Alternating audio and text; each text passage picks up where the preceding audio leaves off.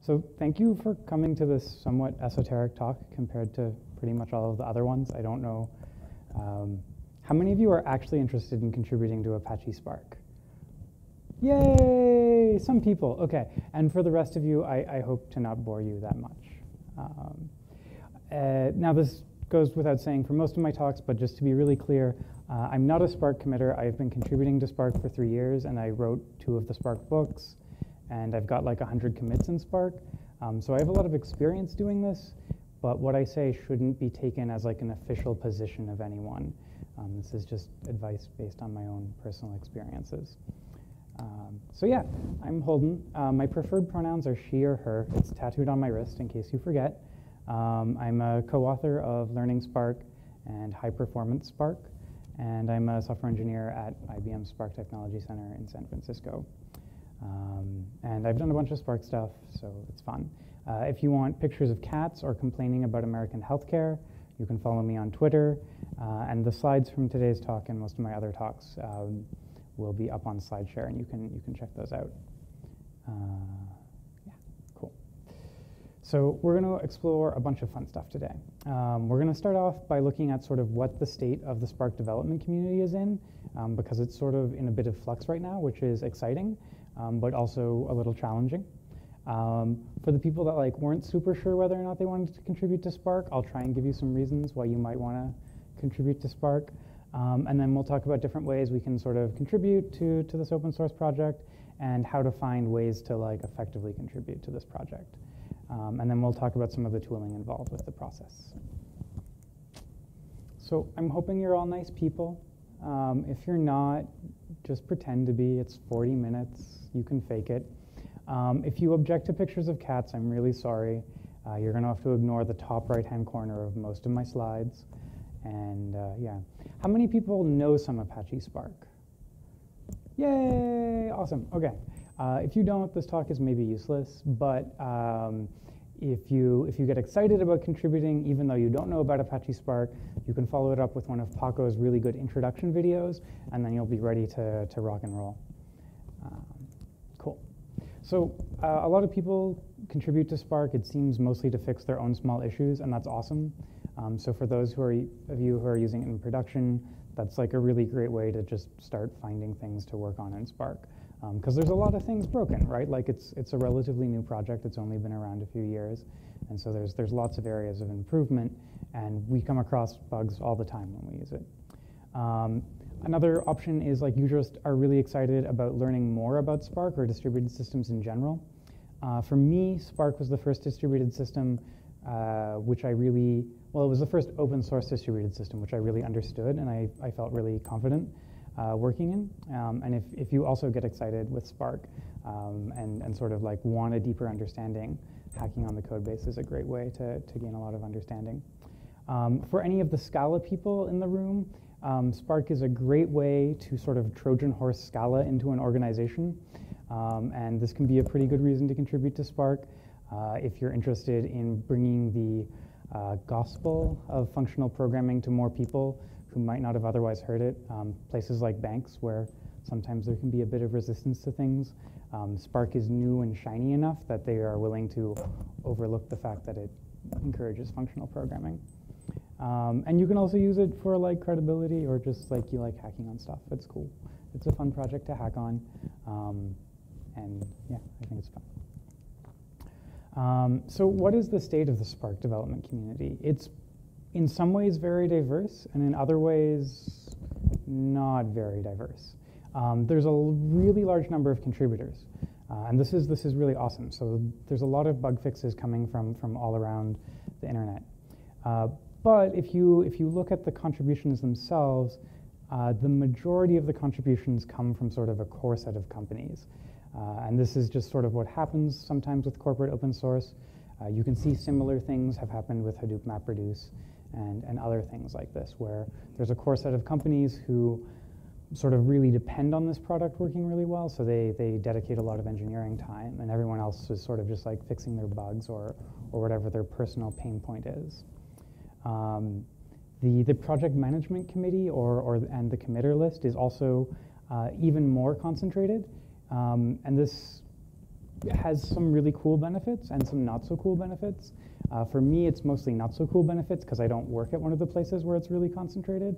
But for the people that do work together, they're able to be co-located and they can make some really awesome sort of big changes that would be difficult to have with just mailing list discussions because they're able to just like go and talk with many of the other committers.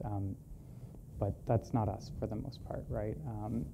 And there's a lot in the SF Bay area, but there's a committer in London and there's committers all over the world, but there's certainly a large SF focus. There are some frustrations with the way how Spark's governance has been going, and I won't delve into those a lot, but if you're interested in seeing sort of some of the frustrations and proposals people have had around the governance and how to improve Spark, there's some wonderful links here.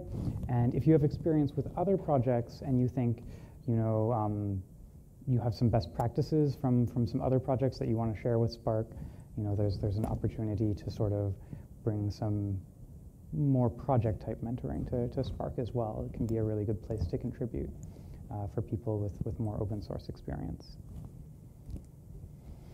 So there's a bunch of different ways we can contribute to Spark. The most obvious one is the direct code into Spark itself. And this is where I spend most of my time, and so we'll go down this path, but we'll also look at some of the other things we can do.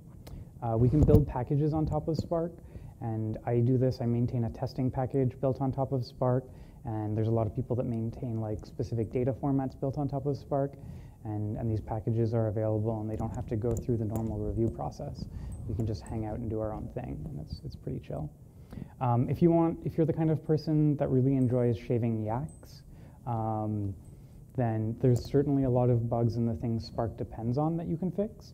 And I would encourage you to explore that, but stick with JVM libraries yak shaving. Don't do Python yak shaving, because Spark doesn't have a really good story around sort of Python versioning. If you shave a yak, Spark probably can't use your shaved yak afterwards, so it'll be kind of a waste. And you'll have this very nice yak, but we can't do cool things with it. If anyone's thinking about writing a book about distributed systems or Spark, and maybe you're tired of talking to your friends or having free time, that's certainly an option, and you can do that. But there's also just like answering questions on the mailing list, which can be a good way to find bugs to fix if you're not finding enough on your own. Talking to people on the mailing list, especially the user list, can often be a source of sort of finding things which are confusing to users, but often you'll also find bugs. And the volume is so high that the committers no longer really are able to take as active a part in reading the mailing list as they used to.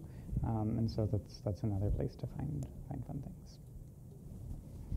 Yay! So there's like trade-offs for each of these sort of options. But personally, I think the trade-offs aren't all that important.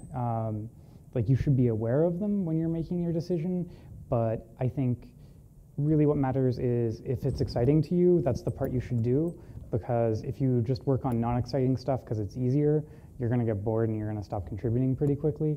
So even if it's hard and involves some like kind of gnarly review processes, if that's like the part that you want to work on, that's the part that you should work on. You should just set your expectations at the right level of the amount of bureaucracy you're going to have to deal with. Yeah, documentation, and yeah, if anyone is interested in writing a book, I would love to talk with you and try and sort of half talk you out of it and half talk you into it at the same time. Yeah. Cool. So we're going to go down the path of contributing to Spark. Yay!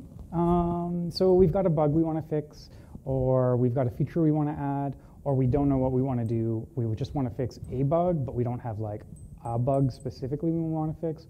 We just want to find something we can do. So yeah, so there's this contributors guide that you should definitely read. The slides will go online, so you can check it out later. This will help. It's not super up to date, unfortunately, because it's on the wiki, which people can't edit despite it being a wiki. The contributors guide gets pretty stale fairly quickly, but it's better than nothing. And hopefully this talk plus that guide will be enough. So Spark is built with a whole bunch of different pieces. There's this Apache Spark core piece, right? And this is sort of the core distributed system that all of Spark is built on top of. And then there's this data frame and SQL library, which increasingly more components are being built on top of. So the next generation machine learning stuff is going on top of it. And the next generation streaming stuff is going to go on top of it eventually. And then there's other parts as well. And this is kind of interesting because it means that from like a user point of view, it's really easy to sort of work between these different systems. So if I have like a streaming problem that I want to do machine learning on, it's a lot easier to do that in Spark than in the traditional Hadoop ecosystem, where I might have 3 different tools that I somehow have to fit together and make work. Because this all ships together, it's a lot simpler to use. And the cool thing is, if while you're working on something inside of the SQL engine, you find that your like core execution engine has a problem, you can actually just go ahead and fix that, and then this will benefit everyone. And one of the cases where this happened was streaming has this requirement that there's a really low overhead for execution because you have a lot of data coming in and you need to launch jobs much more frequently than you did in a traditional sort of ETL role. And so as a result of the work that streaming did, SQL also became able to handle sort of really small exploration queries, where before it was really focused at really large data set sizes, right? And it didn't make sense on small data. But now it can perform reasonably with both because of the work that was done to support streaming. So that's kind of cool. And as we can see, Spark 2.0, more things are going to be shifting over to being built on top of data frames and data sets, which is exciting. So there's sort of restrictions on what we can do as external contributors. That's people that aren't like super closely involved with the project and not working at one of the big players with a lot of committers where we can easily sync up with people. If we want to work inside of core, which I think is a really exciting place, and I like getting changes into core, they're fairly conservative, and it can take a very long time to get changes reviewed.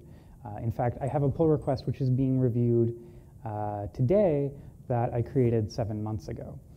So core is maybe not for someone that wants to get something done today, or at least not big changes in core. ML is a pretty exciting place to make changes, and you don't have to be a machine learning person, right? Like, I did not do well in my statistics class, and I still do a lot of ML work. And this is just like, the ML stuff, a lot of it was built by people with a very strong sort of statistical background, but maybe some of the engineering parts of it could be improved. And so if you're an engineer, you can work on those parts. And if you have more of a math background, you can keep people like me from screwing stuff up when we try and make it go fast. Or you can fix whatever bugs I introduce, and we'll go back and forth, and it'll be all kinds of fun. If people are really excited about structured streaming, you probably don't want to start trying to contribute to it today. The API is in so much flux, it's really difficult to make changes if you're not like a core person involved with the project. And SQL has a lot of really cool things to do. I'm not super involved with it, but I have some friends who are, and they have a lot of fun there. And are there any Python users in the house? Yay, Python friends. I think Python is a really great place to work at making Spark better because there's a lot of really simple things that we can start out to do, and we can quickly grow those into bigger things as we go. So I think Python or R can be a really fun place to work in Spark. And the part that got cut off is GraphX is dead. Don't use it. And don't try to contribute to it. There's no reviewers to help you out. It's the path of sadness. Don't go there. GraphFrames is available if you're interested, but it's outside of Spark. Cool. So we're going to go on our adventure, and our adventure is going to lead us to Jira. So if we have an existing issue, we're going to search. If we have a bug that we're experiencing we want to fix, we'll search to see if someone else is already encountering this problem. Or if we don't have a bug specifically we want to fix, we can just start browsing them and try and find an issue that catches our interest. We can search for issues with like specific text. So if we're interested in like Python problems, we can look at things that are tagged with Python. We can look at things that are tagged as starter issues. And if we find something that's interesting but we're not super sure about it, Jira is also like a really good place to get feedback before you start working on the project. So you can leave comments on the Jira and get feedback from the committers about if the path you're thinking about going is reasonable. And you can @mention them here too. and they will get an email they'll probably ignore, but you can do it several times. If you do it more than 3 times, though, they'll probably get kind of annoyed, so don't do that. We can't assign issues to ourselves in the ASF JIRA, and if we want to make like a really big change and we have a design document that doesn't really belong in JIRA in Spark's use of it, you should make a Google Doc, or if you don't want feedback on your design document, you can make a PDF, but that's not going to go well. So make something where people can easily leave you feedback and post it to the mailing list and JIRA as well. And we can add tags, but if you add tags, don't be surprised if they disappear later. So I generally don't use tags because they just randomly disappear. Here's a picture of JIRA for those of you that aren't super familiar with it. It only shows 5 pages. I think there's actually like about 14 pages of issues last I checked, but I'm not super sure. It's been a while. And we can see here that they're broken down by component. So if we're only interested in working on a certain component, we can very easily just filter it for the components we're interested in. Yeah, the starter tags are really awesome. And the other thing is anyone can make a JIRA. Even Boo could make a JIRA if she could use the keyboard.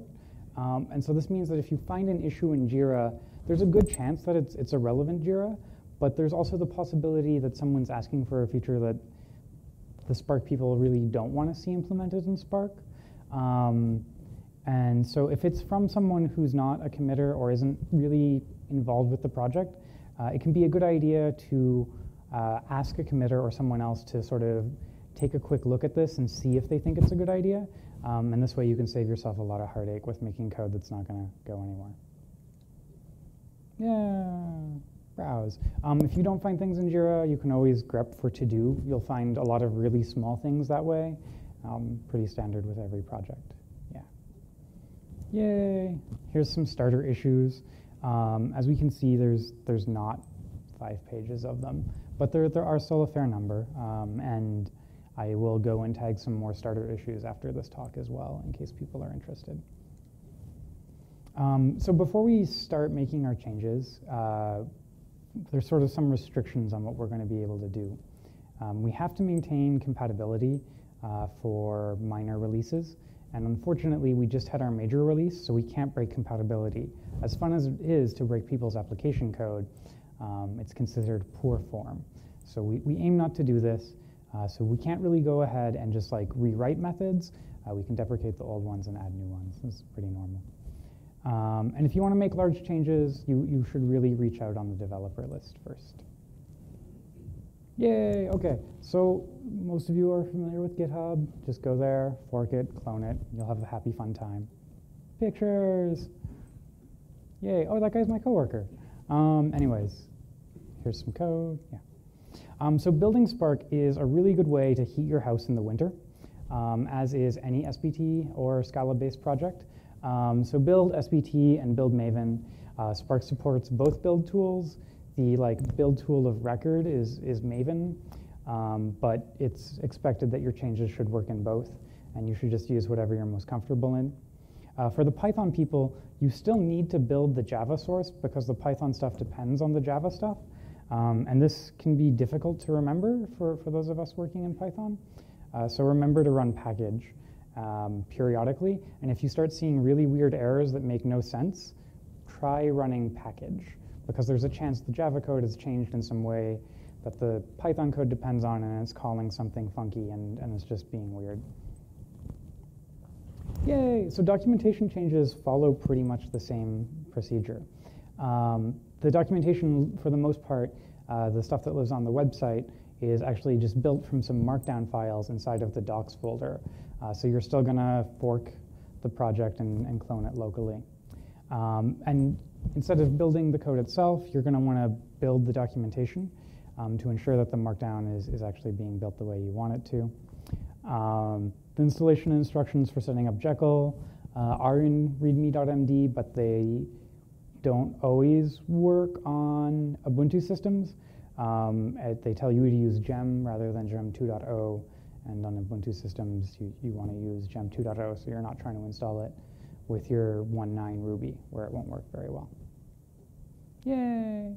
So we've got our source code, we've built Spark, so we know that the version we checked out is relatively okay.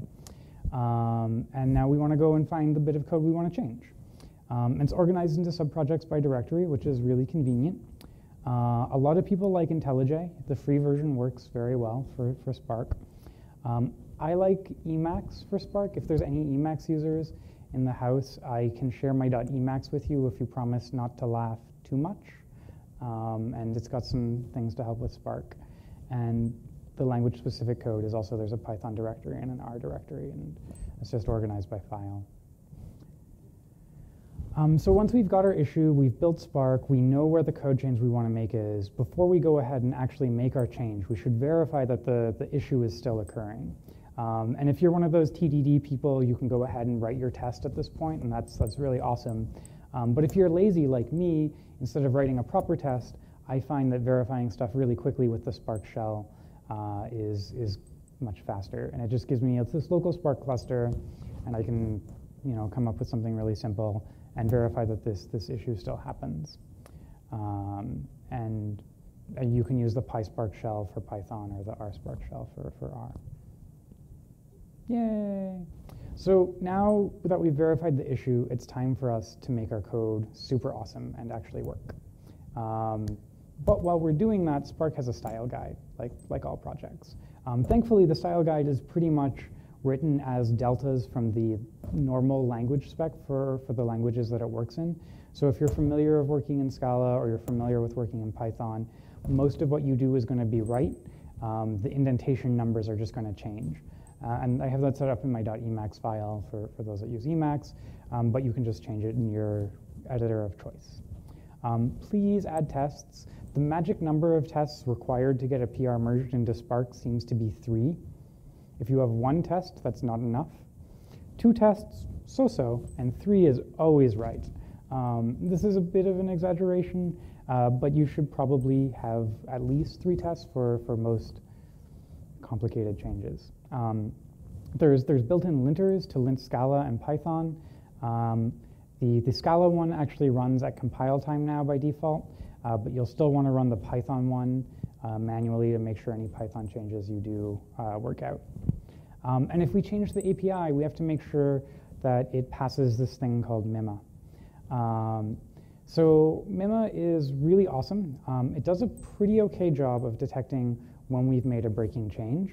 And we don't have to run it ourselves. The Spark Jenkins builder will run it for us. And if it fails, it'll even give us this list of exclusion rules that we can paste into this giant list of exclusions. And it'll just take our code and go on. But before you just copy the exclusion from the Jenkins failure into the exclusion file in your PR, it's important to verify that it actually has misfired, or the API you're changing is deprecated or experimental and therefore okay to change. Sometimes MIMA can be a bit oversensitive, so you don't feel too stressed out if this happens. If you're I'm pretty sure this is binary compatible, write a quick job to test it between the two, or ask for help if it's confusing. Yay, cool. So use whatever you want to make the change itself. Normally, I find my way around the Spark project by using grep because I'm an old person and I like grep. But IntelliJ is what all the cool kids are using. That's just me. And then you can just go ahead, compile, and then run your tests again, and it's going to be awesome. So we've got our code change done itself. We compiled it, and now it's pretty much the standard PR process, except with a few catches. There's this dashboard which the Spark people use for the most part when looking at PRs to review, rather than the normal GitHub PR review list. And this is based on how recently your PR has been updated rather than when it was created. So if you make a PR, it's important to keep it up to date with the current master branch, because otherwise in this little dashboard that they use, it'll have an X next to it for not ready for merge, don't bother looking at me. And then no one will look at your PR and you'll be sad. So yeah. If you've committed code to Spark before, your test will probably run automatically. If you don't, it needs one of the committers to say that the pull request you're making isn't trying to delete their Jenkins server. So it'll wait for someone to say like, yeah, this person isn't malicious. And if you just have a work in progress PR, like if you're stuck somewhere and you want to show it to people, just tag it with work in progress, and then you can send your PR to the dev list and be like, hey, I'm stuck here. Can someone please help me? Yeah. Now it's time for our code review. Yay! I personally have a strong belief that we should be doing all of these in the open. That is not shared by everyone. For some people at some companies, they will sort of collaborate with the other committers that they work with there, and they'll do all of their review sort of before they share it with the community. And this is some of the complaints that some of the community had earlier that I was talking about. But it's okay for all of us here. That's not really an option for us, so we have to be good community members by default anyways. So that's quite all right. I mean, you can, of course, like, if you're nervous about your code and you really want to run it by someone first, like, that's okay. But I'd encourage you to do it in public. But, of course, do what you have to do to not get fired. You know, getting paid is pretty nice. Most often, some committers will eventually come along to review your code. Some people like me who are not committers will also come along to help review your code. You don't have to listen to the people like me. I would like you to listen to me because I'm awesome, or at least I think I am. But you don't have to listen to me. But if a committer is like, yeah, I don't think this is a good idea, that probably means this pull request is going nowhere. They're not great at saying no just yet. For the most part in Spark, the way they say no is they just never talk to you and let your pull request sit for 30 days and then just maybe close it when you're not looking. And that can feel kind of sad, right? Because no one's actually told you what was wrong with your idea. So if that happens to you, like, please ping me. If no one's looking at your PR, I can't like do a proper review, but I can try and find the people for you who will do a proper review, or tell you why I think they're probably not looking at it. Another great way to get people to review it is look at the people that created the issue you're working on. There's also this field called shepherd, and you can ping the shepherd as well. And git blame is your friend. Often the person whose code you're going to change has feelings about their code, and you can be like, hey, what's up? I'm going to make these changes. And then at least they care about that part of the code base, so they might, you know, help you out. And you can always look just like at the commit logs for your entire directory and grab a bunch of random names and @mention them. And that might work. I think this is the worst strategy of all of them, but you know, whatever. Yay! So Spark's code review process is pretty normal for most projects, with the notable exception of the like whole not saying no, just never saying anything approach to life. If things are good, you'll see it looks good to me. Sometimes you'll get sent back to the drawing board. It's okay. Don't feel bad.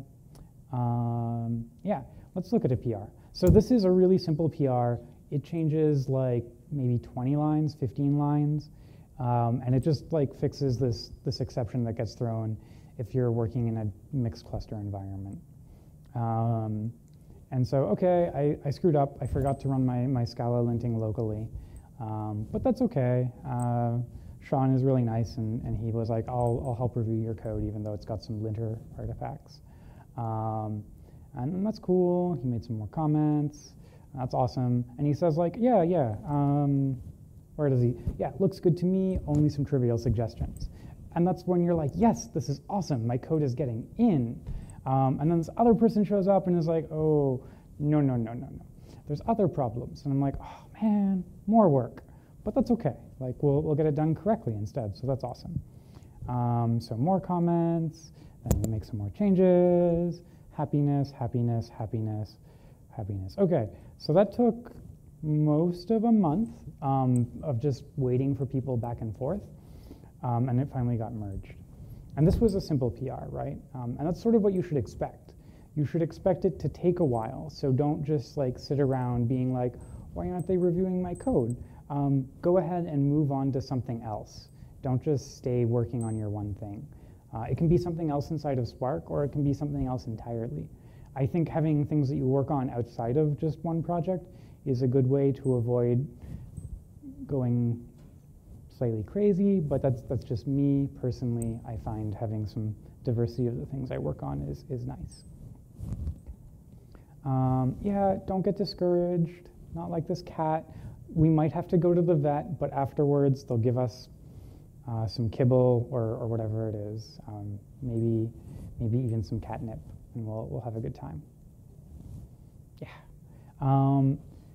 If no one is saying anything about your PRs, please ping someone and try and get them to at least say no explicitly. And I will help out there as well and see what I can do. Cool. And so some of the other comments were just from the AmpLab Jenkins bot that runs on Spark. It's really convenient. I never run Mima checks myself because they're really flaky.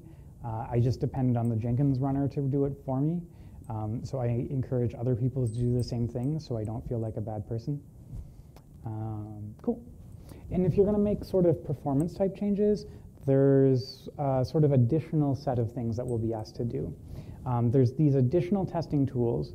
There's Spark Perf, which is used to measure the performance of Spark on sort of some machine learning workloads.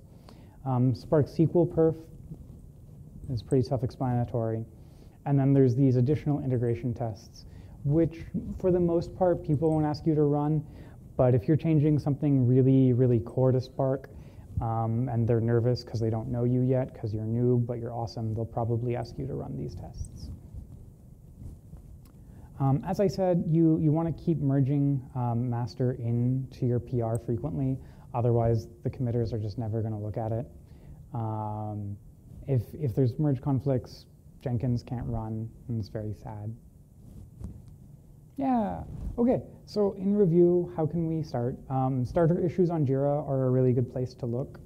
I think looking on the mailing list in Stack Overflow is really good because even if I don't find problems that I want to fix, I can normally help people, and then I get that little mini endorphin high of being a useful person in society in the very strange way that my brain defines that.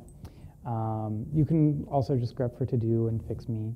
And the one which the Python people should definitely be looking at is comparing the APIs between the languages.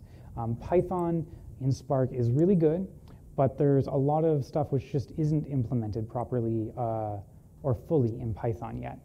And this is a really nice way to start because there's an implementation for you to look at in Scala, and you can take the time to sort of read and understand what the Scala code is doing, and then you can figure out how to call it from Python or re-implement it in Python as appropriate.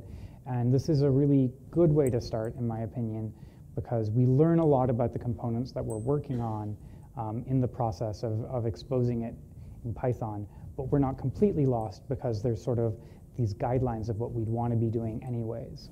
So I think it's cool, but I'm also biased because I spend a lot of time fixing these bugs, and I would rather other people spend some time fixing these bugs too. And if you have customers or users that work with Spark, you can fix their bugs too. It's fun. Yay. Talking with the community is really important for large changes, of course. The developer mailing list is probably the one you want. There's a good chance it belongs as a Spark package if it's a big change, though, and public design docs. And if you do want to make a big change, please do something small first or you're going to have a bad time. They just don't like big changes from new people. Yay! Other resources. Cool. So the other thing that I was mentioning is your code doesn't have to go into Spark itself. You can build a Spark package like I did with the testing code. And a lot of the input formats have been migrated out of Spark into Apache Bahir and other projects that are built on top of Spark but not in Spark itself. And the cool thing is we don't have to wait for anyone. We can just do our thing, and if it compiles, we can publish that to Maven Central. And people can just start using it in their code, and it's going to go real well. Well, I mean, maybe. We can list it on Spark packages so people can find it. If you want to make it available across different versions of Spark. There's no good story for cross-building that stuff right now. But I have a Perl script. You can steal it. Please don't tell on me. A lot of the Spark community doesn't like Perl. I like Perl. But you can steal my Perl script or rewrite it into Python if you're that kind of person. And there's some tools to make it even easier to make your Spark package available on sparkpackages.org, which is where a lot of people look. And it's a little flaky, so just run it twice if it fails. Don't worry about that. They'll fix those bugs eventually. Yeah. Cool. If you want to write a book, it's a lot of fun. We can be friends, and we can commiserate over our wonderful lives and enjoyment of writing books together. It can also take up 100% of your free time, and you can get invited to more exciting nerd parties. But really, you know, whatever. It's cool. Yak shaving is fun. If anyone's really excited about that, there's a sort of discussion on the mailing list right now about good places to go yak shaving, so I encourage you to check that out. If you had no idea what I was talking about with Spark, Paco has a wonderful introduction to Spark video, and I really encourage you to check it out. He'll do a much better job of explaining it than I will. And you can, of course, buy several copies of my books. These are not all my books, but they're all Spark-related books. And I'm going to do something an author doesn't normally do. Do not buy this book. I wrote that book. It is incredibly out of date. If you buy it, you will be sad. Do not buy that book. Unless you have a corporate expense account, because I still get royalties. So if you've got an expense account, do what you will. And there's a new fun book coming soon, too. And you can buy several copies of that. In fact, if you have an expense account, I recommend it as the holiday gift of the season. It's not yet printed, but that should not stop you from buying multiple copies for everyone on your wish list. It's an O'Reilly book, and if you, for some reason, want to wait for the book to be finished before you give me your money, you can sign up here, and I will spam the hell out of you when it's ready. And I'm giving some other talks. If you're interested in scaling Spark, I'm going to be talking at a meetup this Thursday.